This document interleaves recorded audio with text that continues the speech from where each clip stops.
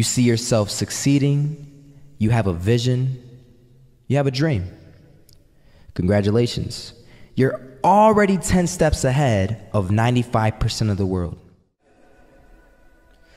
Imagine if Michael Jordan was scared of missing. He would have never taken a shot. Imagine if Steve Jobs was afraid of people not liking his product. There would be no iPhone. So ask yourself this: do you want to be a person who fears failure, or do you want to be a person who loves success? Which one?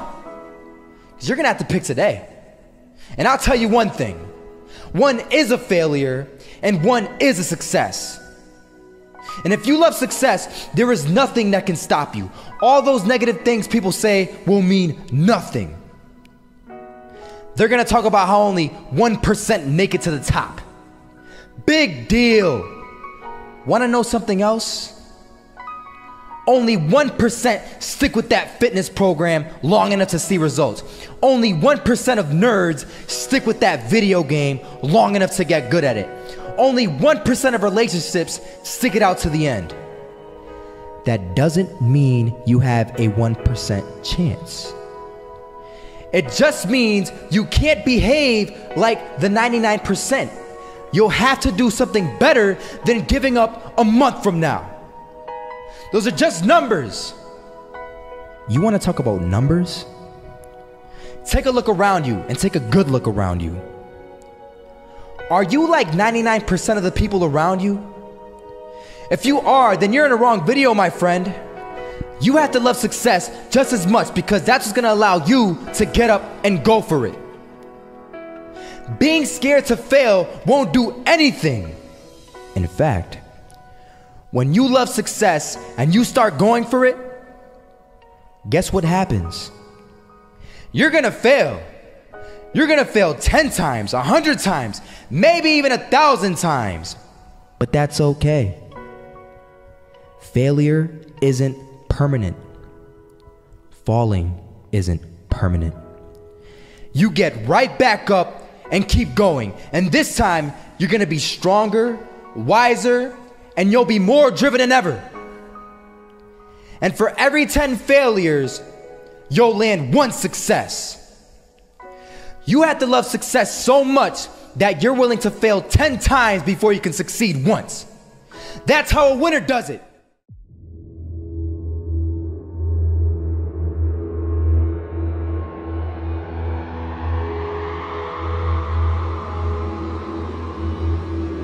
First half, I'm not gonna lie. They had us. We weren't defeated, but they had us.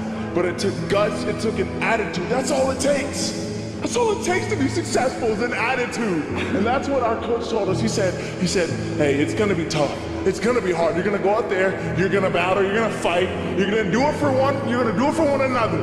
Do it for each other, you're gonna do it for yourself, you're gonna do it for us, and you're gonna go out with this win.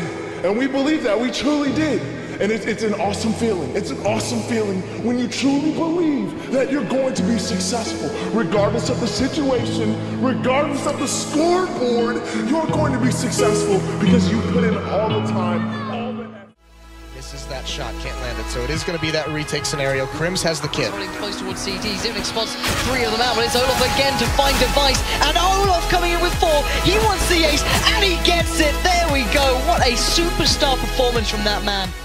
I was walking down the street and I saw an old man. Had a hat, suspenders, and a cane.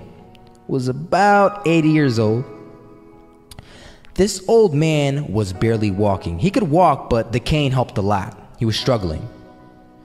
So anyway, he was walking across the street and he ended up falling. So I went over to go help him. And he gets up, says thank you, and we introduced ourselves. Had a little conversation. Told me his name and I told him mine. His name was Robert, by the way. And right as he walked away, I told him, this is what I said. Robert, you should stay inside where it's safe, my friend.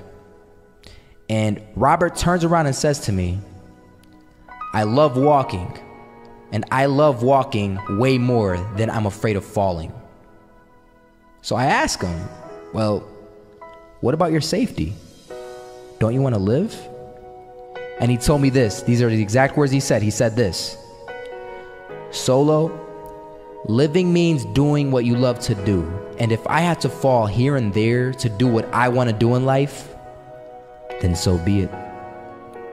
And he just walked away. Never saw him again. That was it. But that statement really had me thinking, and it had me thinking hard, because I learned something that day. That's when I realized the true key to success. You see, I always thought if I could just fear the act of failing, and if I fear it like crazy, I will succeed. Because I thought the fear would magically motivate me to get out there and start taking action.